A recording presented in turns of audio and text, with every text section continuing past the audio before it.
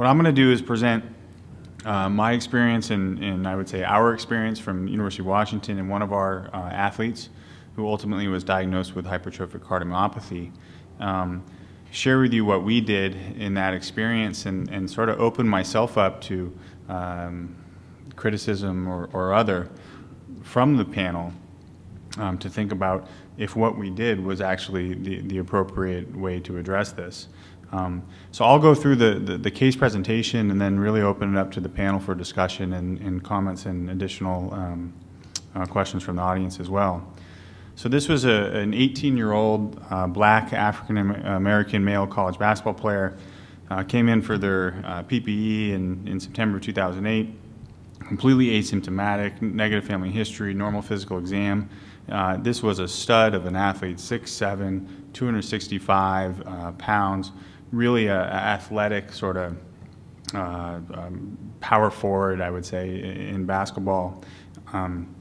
This was their screening ECG initially, and I know it might be hard for you to see from the panel perspective here, but it did have abnormal T-wave inversion in V4 and V5, for which initiated some evaluation. So in our initial echo in September of 2008, I'll just give you some of the measurements listed at the bottom. LV end diastolic diameter was 4.9 centimeters. On this echo, the septum was 1.5 centimeters and the posterior wall 1.6 centimeters, and then a high EF of 77%.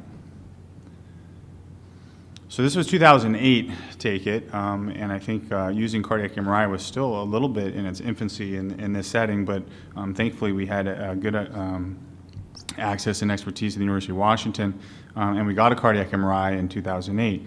And a cardiac MRI which provided more accurate information about thickness really revealed to us that some of our initial echo measurements were perhaps falsely elevated or too high. And so the maximum wall thickness from our cardiac MRI was 1.3 centimeters in the mid-septum. And then there was also this comment, small region, 13 millimeters of subendocardium delayed enhancement in the mid-apical, mid-septum of uncertain significance, a component of which could be due to artifact. And at the time we were looking at this with our imaging experts at the University of Washington. Again, I think cardiac MRI and looking at late gadolinium enhancement was still young in terms of what we understood. We didn't exactly know what to make of that presence of LGE, but again, max wall thickness 1.3 centimeters. We went on to do a cardiac stress perfusion study, thinking that maybe there was some type of ischemia that caused the LGE. There was no apparent wall motion abnormalities, no scan evidence of ischemia or prior infarction. Patient got a CPET as well. VO2 max was 36.6 kilograms, 36.6, excuse me. And so our initial recommendations, this was in 2008, that we had diagnosed basically mild concentric left ventricular hypertrophy, and the cardiac MRI provided a maximum wall thickness of 1.3, normal diastolic function, and the athlete was cleared to participate in sports with close follow-up and serial evaluations. So this was electrocardiogram 1 year later, still with a T-wave inversion perhaps a little bit greater. Echo in 2009 actually showed better measurements than the year prior. The septum of 1 centimeter, posterior wall 1 centimeter, a little bit more dilated, 5.5 centimeters. In April of 2010, here's an ECG now showing pretty striking T-wave inversion into those lateral leads. We got another echocardiogram where the chamber diameter is 5.3 centimeters, septum 1.2, posterior wall 1.2, so still pretty consistent what we had just prior to that. Then they came back in September 2010, preseason as a junior to play college basketball, and now we just had sort of undeniable striking and deep T-wave inversion and ST segment depression in the lateral and really infralateral leads. And at this point, we decided to repeat the cardiac MRI. So just to show that comparison, I know again it's hard for the panel to see, but you can see the ECG from 2008 compared to 2010 and just the change over time. So we repeated that cardiac MRI, and I'll instigate some videos here of the cardiac MRI. I will not interpret this for you, but needless to say that there was some asymmetric hypertrophy that we were seeing now in 2 years after their initial ECG. So in terms of measurements, again, in September 2008, 12.8 millimeters was the max thickness. Now in September 2010, 2 years later, nearly 20 millimeter thickness. So undeniable pathologic hypertrophy based on this cardiac MRI. Again, just looking at the ECGs that correlated with that. On the 4-chamber view, definitely showed some late gadolinium enhancement. I'll read what was written in the report. 13 millimeter size, unchanged, delayed subendocardial enhancement at the mid-apical, mid-septum. This is what we saw 2 years prior, and a new 10 millimeter size region of subendocardial enhancement at the inferior apical region. And we've heard about this study prior, that sometimes you see the ECG manifestations of a cardiomyopathy before the morphologic features. And so 2 years after their initial ECG, we made a diagnosis of hypertrophic cardiomyopathy, mid-ventricular or apical variant, as described. This was not a 30-second conversation with the athlete, coach, and family. This was more like a 3-hour conversation with the coach, family, that went well beyond that in the weeks to follow. But ultimately, our recommendation was a disqualification, or that he stop really playing competitive athletics. We wanted to complete the risk stratification to see if he was eligible for or needed an implantable cardioverter defibrillator. So we did get a Holter monitor, exercise treadmill test, and recommended a family screen. We also talked about what we thought at the time. This was not a disqualification from all exercise. This is what we thought was a disqualification from D1 competitive basketball in what we knew at the time to be emerging data on incidence as the highest risk group in a male black college basketball player. And we tried to give him some safe exercise recommendations that went well beyond the 1A classification.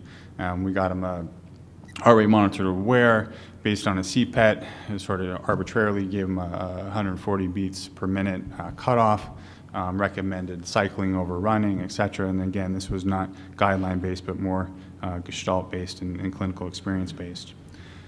So I'll turn it over to the panel here, and my questions are this. Did we miss the diagnosis in 2008? Would you let him play? And how would you approach the participation decision process with this athlete? And I'll open it up to any of you. Who wants to start? Well, coming from Europe, well, at least for the next 2 years, I should like to say that the European perspective that you heard from Mike comes from Italy. It doesn't come from the United Kingdom. The two words that I dislike are mandate and disqualify. I don't think those two words should exist in sports cardiology. So I can tell you now that we wouldn't have disqualified this individual.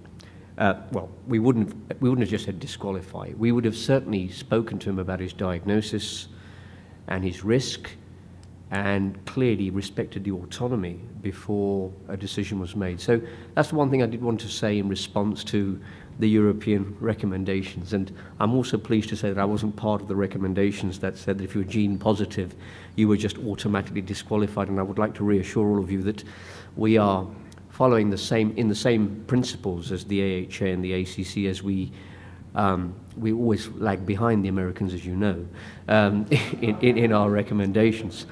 So we're sort of we've got the same position: gene positive, phenotype negative, probably we find to compete. But yeah, I would have definitely, I'd been concerned. I don't know if you missed a diagnosis earlier, but the echo data you provided with a septal thickness of 15 and a posterior wall thickness of 16 in someone who had an LV cavity of around 49 really made me think of pathological left ventricular hypertrophy, and I think the MRI sort of swayed us against. But then I was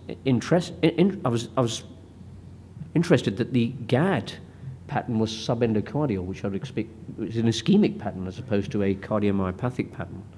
But of course, as things went on, I think the ECG told the story. And one thing I'd like to emphasize to all of you is that there's one sporting discipline where the most basic test is the most useful test. And I don't think any test has been invented in cardiology that's superior to the ECG when it comes to sports cardiology. And I think the ECG told more of a story than the imaging did until very late on.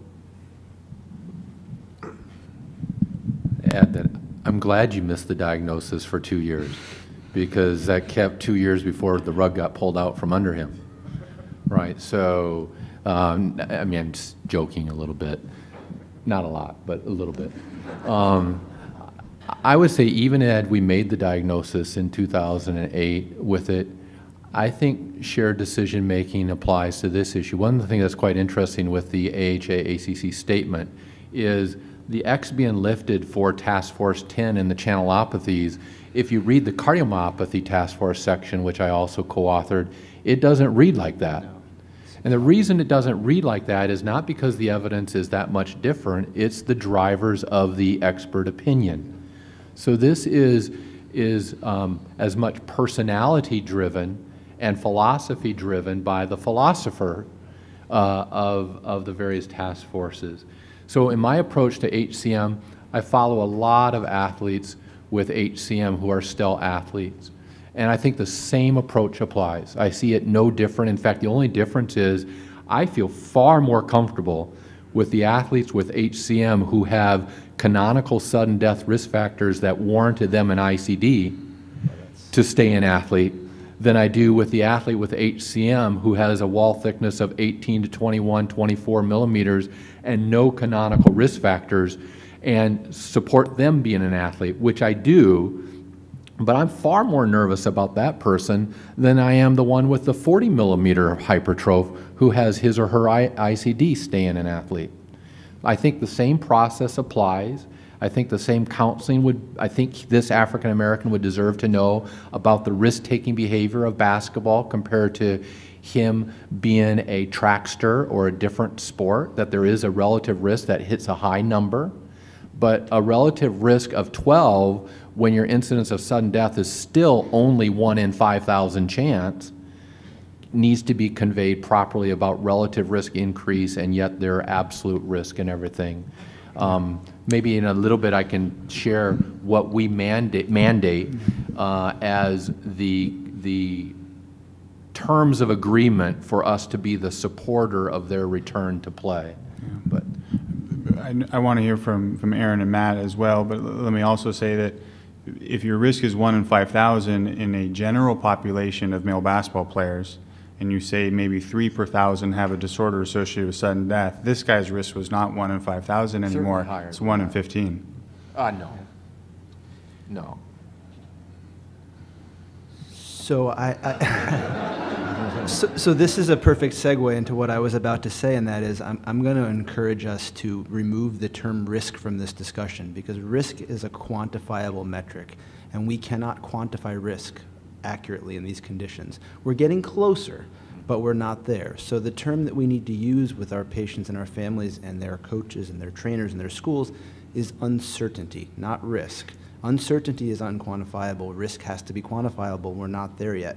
So these discussions are really challenging. But one of the ways to do this is to start giving people some examples of things that we can quantify from a risk perspective. What is your risk of getting killed in a motor vehicle accident? What is your risk of getting killed in a motorcycle accident? We have statistics for those. Those are well vetted. And we can start making some comparisons. And this oftentimes helps people put this into a context that they can start to digest. But be careful with the term risk, because we don't have the numbers. No, and I agree completely that we don't have the numbers. And I mean, Mike's been very lucky in that he hasn't had an event in this 615-person years. We've had several. And I think it really cements you to the ground when you do get an event from someone who you knew was at risk, although you couldn't quantify it, and you allowed autonomy to, you allowed them their autonomy, and then they drop dead, and you know the widow, and you know the children, and the whole department goes into mourning for about 3 months when something like this happens. So I do want to show you the other side, that, you know, although we are the ambassadors for our patients and we do give them autonomy, when you do get a bad when you do get a bad result, it really flattens the department for quite a while. Matt? So I don't think you missed the diagnosis in 2008 that the ventricle being smaller is concerning, and that's what I wrote down. The 15 millimeters with 49 millimeters, the 49 millimeter dilated cavity are normal size, but it's really the small cavity, right? It's not that's 49 is not small. That's the smaller cavity that would have made me nervous about that. I would have let him play in 2008, and I would have slept well. I didn't see the LGE. It's easy to say on this side, but at that little puny piece, it's not dichotomous anymore, right? So just having a little bit of LGE is different than having a whole lot of LGE. So the more scar, the worse the outcome. And so for me, we've already talked about return to play and all that. I won't belabor that, but I want to make sure that it underscores two things. One, three things. One, this is a fabulous case of gray zone, right? You couldn't have picked a better one. I know that was by design. Right smack in the middle of why Dr. Baggis said to me, Martinez, you seem to be aging like milk rather than fine wine. And I think that's really the cause. He didn't actually say that. I just like giving him grief. But the ECG T-wave inversion, right, is something that needs to be followed. We've talked about it, that you can't just let it go. And there's a number of professional athletes that are participating in sports right now with that ECG that a number of us are following. Part of, I think, what Mike's going to describe is the relationship I have with those individuals is that we come up with an agreement that we're going to allow you to play because you're in this gray zone, and we've built a case that we're not sure where you are. The ventricle is suspicious. It's a 13 millimeter thick, but the diastology is normal, but you have to come back in a year to get reevaluated in order to go any further. That's the first thing. And the second is all of the discussion about the athlete, I think, has to go into this. What sport are they playing? Are they African American or not? Are they male or not? And then I always call the trainers. I want to know about their EAP. I want to know about the defibrillator plan. I want to know how well serviced that facility is to get an idea, because there is no better screening tool than handling the defibrillator on the other side.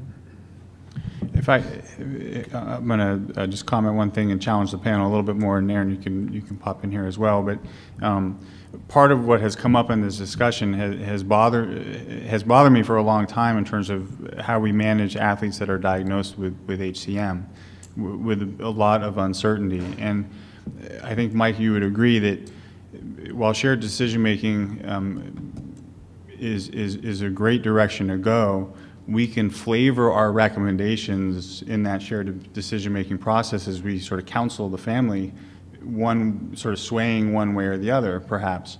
And we have now some studies for long QT, for CPVT, where we feel more comfortable letting them play because we have data. We have the opposite for arrhythmogenic right ventricular cardiomyopathy, where no one would argue that continued intensive sports causes disease progression and clearly puts them at risk for ventricular arrhythmias. And then we have HCM that's somewhere in the middle.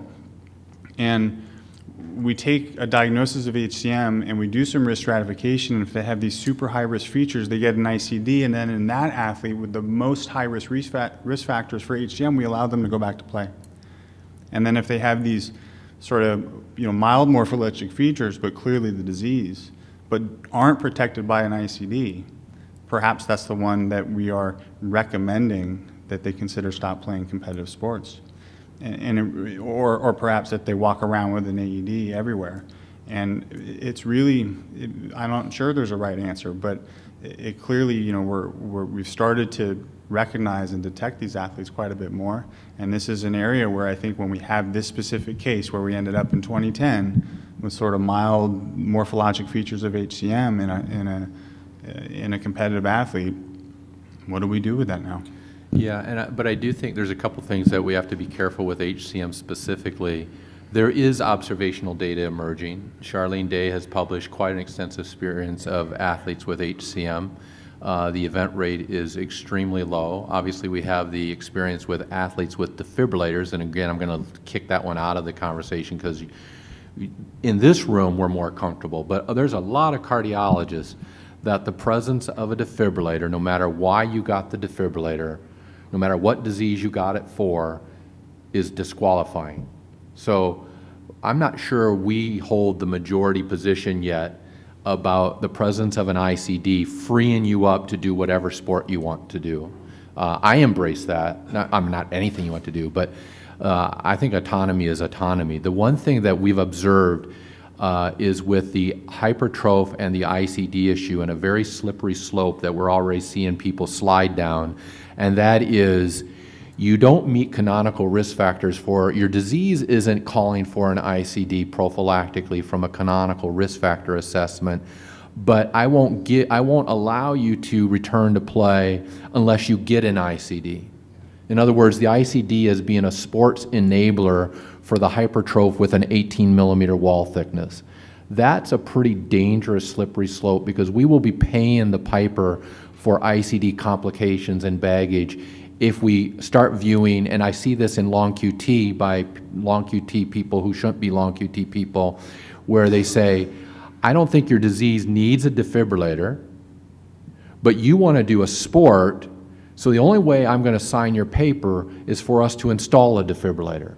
And then I'll free you to play what you want to play. And I think that's a very bad way of practicing medicine in this space. One word to describe it: malpractice. That's it. No, Putting a defibrillator into an athlete to allow athletic competition when they don't meet risk factors for that defibrillator, and thereby relegating them potentially to a life of device-mediated complications, is absolutely inappropriate.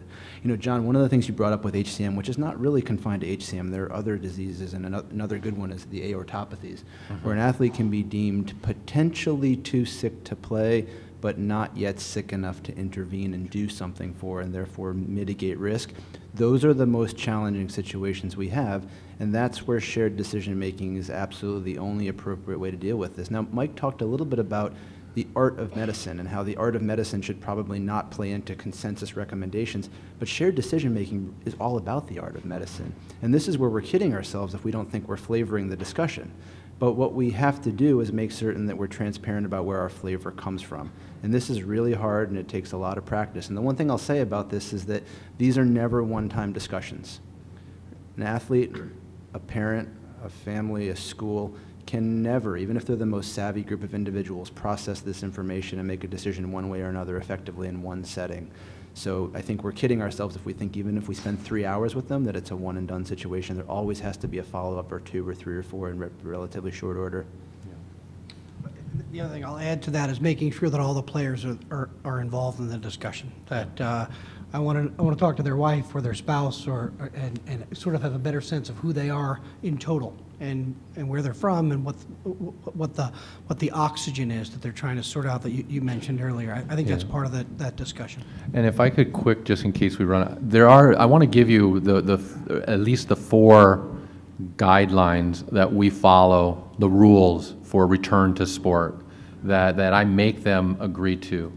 The first is, this is really with minor athletes and their parents, is the family unit has to be in complete agreement. So we tell them any one of the 3 of you can veto this decision, and one veto disqualifies that family unit.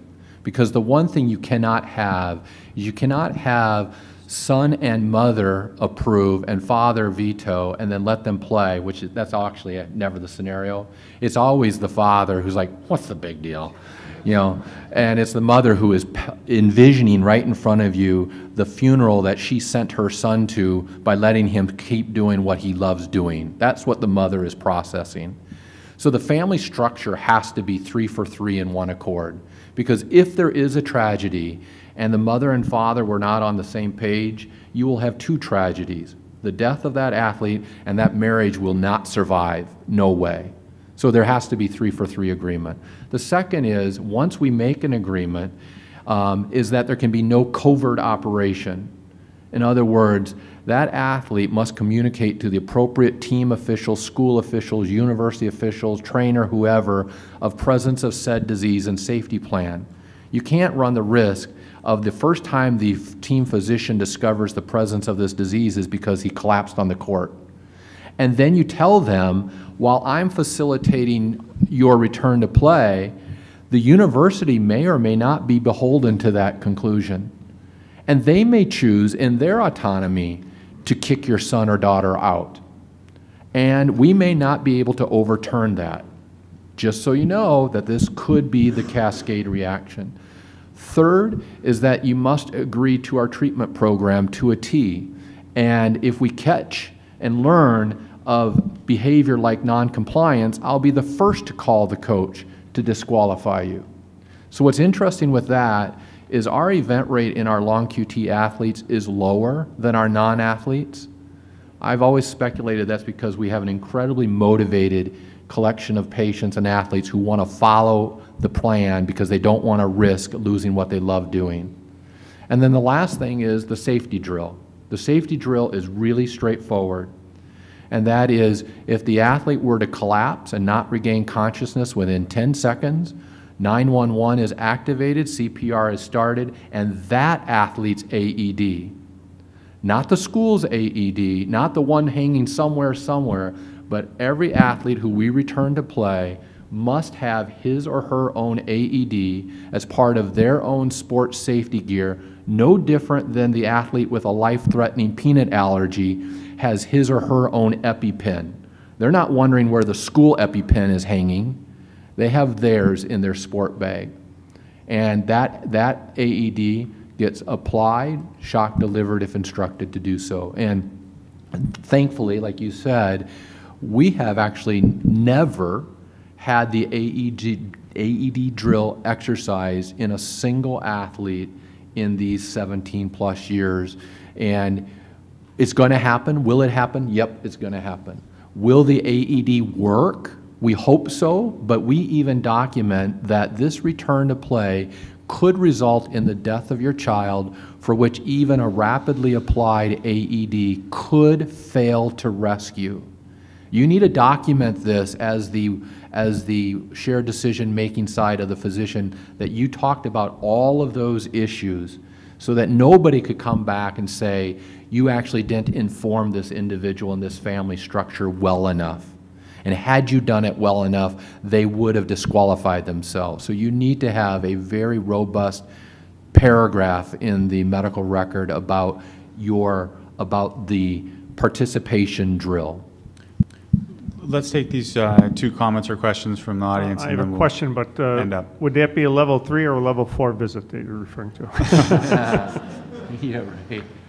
So what do you say to the patients when they ask you, well, what's the risk? And I know you can't quote numbers and you talk about uncertainty, but they are persistent. They say, well, is this an 80% risk, a 5% risk? Give me a ballpark is what they ask. So how do you deal with that? How do you dodge that, or do you give them some sort of ballpark? So I can tell you the terminology that I'm fond of using if this applies, and that is that the risk is small, unquantifiable, but not necessarily prohibitive. And that's about as definitive as I get with people. I do try to put some numbers to it because I think people react to quantitative words easier than they do qualitative words. So that's why I reacted and said there's no way this athlete's is a 1 in 15 chance, because if you have a hypertroph with no canonical risk factors for sudden death, we can reasonably quantitate that patient's risk is sub 1% chance per year. I think the evidence is good. Now, does blackness raise that number? Does basketball blackness raise that number? Does it during Division I? Yes, it does. Let's spot them that the catecholamine experience of that moves you from a sub 1% chance per year to a higher number. But there's no way it moves you to a 6, 7, 8% chance per year. Yeah, I mean, this is a personal preference thing in terms of whether you choose to give a number that you're almost certain is inaccurate versus not giving a number. And I don't know if there's a right answer to that, but I struggle with that. Yeah. So the other caveat I'll say, Mike, is that I've learned this the hard way, that a lot of times you quantify a number that you think is reasonable, intermediate, or even high at 5%, and the patient view of that is, so you mean 95% of the time nothing happens? That's pretty good. Yeah. Right? So that is pretty good. Right, but I sort of burned myself on this, trying to imply that you're in a higher risk category just so that we can provide informed consent, and I've gotten run over. So I stopped giving the percents. Again, I'm not sure I'm right, but that's how I do it. Thank you very much. It's a wonderful, wonderful discussion. I'm Michel Accad, cardiologist from San Francisco. I'd like to perhaps challenge or put a little nuance to the concept of shared decision making. It's very popular, it's very attractive, but in reality, a decision is made by one person, one will. It's one decision. The concept of decision making is, I think, fundamentally flawed. When patients come to us, they want us to make the decision for them. It's really a delegation. They're delegating to us the decision to make. So we have to put ourselves in their shoes. So it's very important that we understand how important the sport is for them and so forth. But ultimately, it's our decision. So it shouldn't be that it's, the dichotomy should not be between complete autonomy versus authoritarianism, right? Authoritarianism is wrong. And when we're authoritarian, it means we're after our own self-interest, or maybe after the interest of, defending the interest of the team, or what, and that's wrong. We really have to make the decision for the patient, but it's our decision. And if you, push the decision onto the patient, then you invite problems that I think you mentioned about potential conflicts within the family. What if the dad thinks one way, the mom thinks one way, and so forth.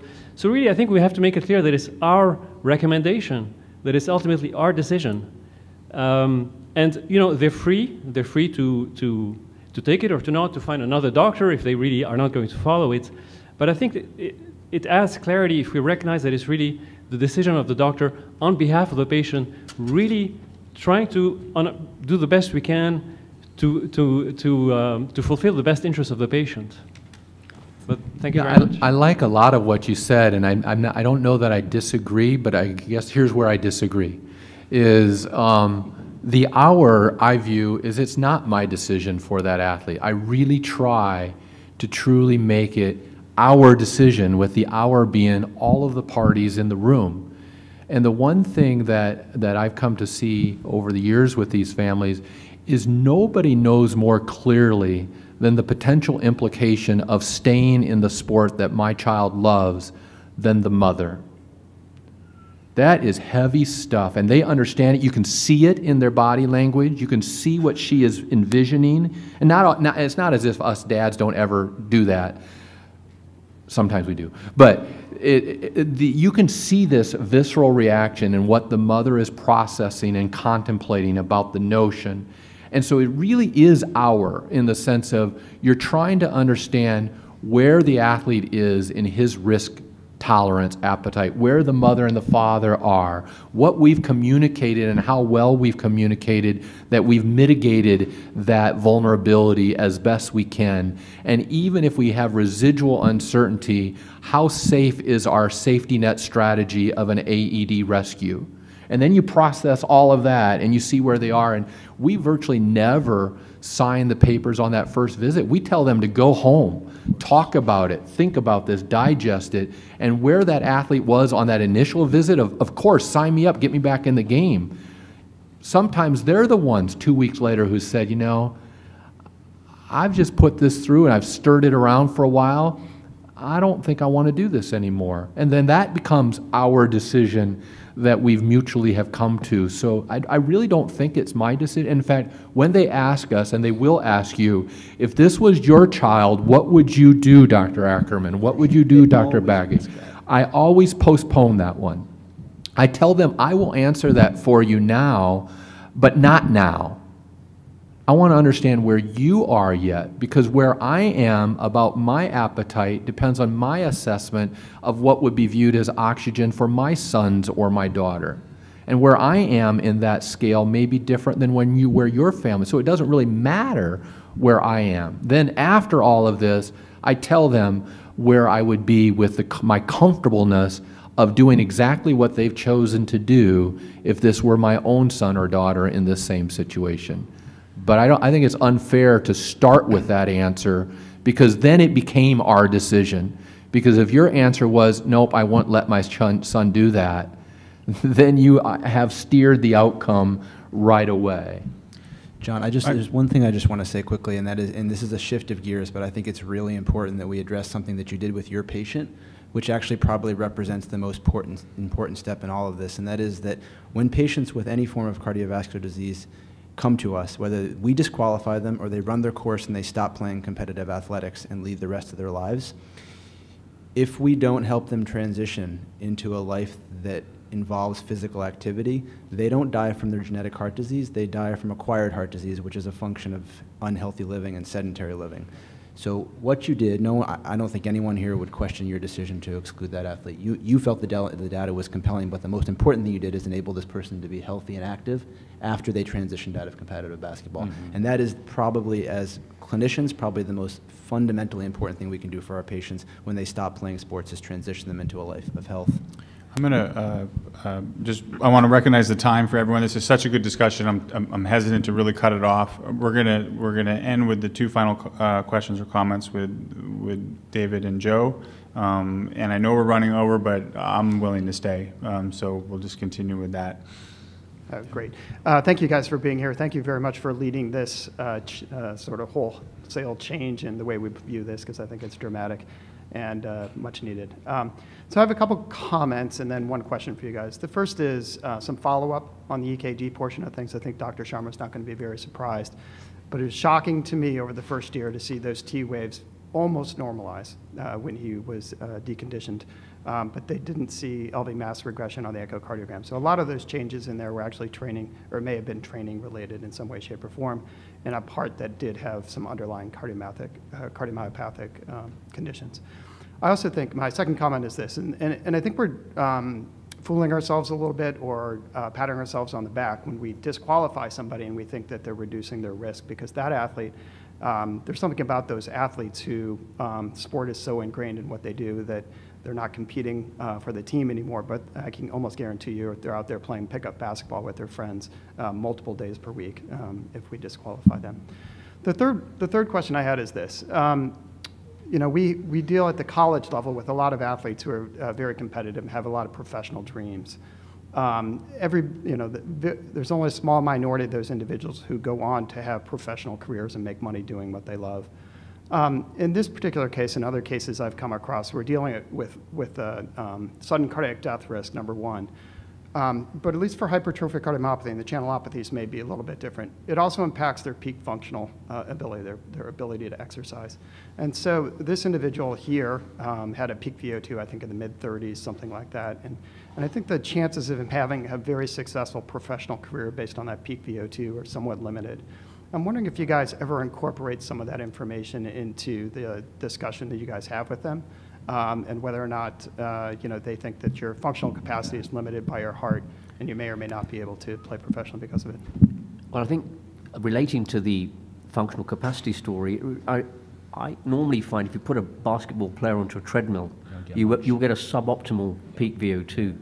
These start-stop sports, we cannot really use the VO2 that we get from that on a Bruce protocol, for example. So I don't think I'd use the VO2 to decide whether someone's going to be able to play or not. We've got some very high-level football players, or soccer players, shall I say, that have VO2s that are less than 100% predicted, yet they're amazing football players.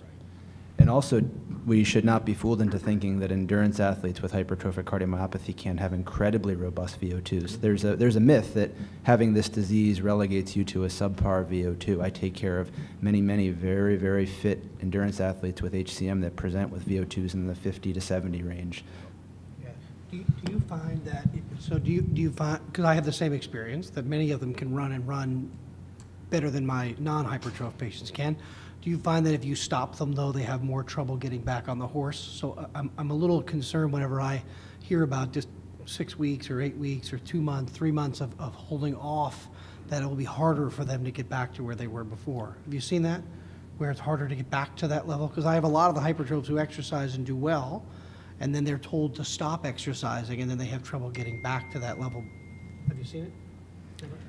No, I mean, it was me that shot myself in the foot by using that figure of 50 mils per kilogram per minute, or more than 120% predicted. You know, one of the great things about science is that you do something, and then you end up proving yourself wrong 15 years later. And I've had to eat humble pie ever since, and that that figure keeps getting thrown in my face. Clearly, I hadn't really seen true sporty hypertrophic cardiomyopathy patients when we wrote that paper. But in our experience, about 25% of athletes with hypertrophic cardiomyopathy achieve supranormal peak oxygen consumption values. So final comment or question from Joe here. I think what's pertinent to the conversation also is that many of the people who have HCM, if they're athletes or not, their sudden death doesn't occur during exercise. And so how do you deal with that? And so that's just part of the general discussion, but it isn't just about the sports.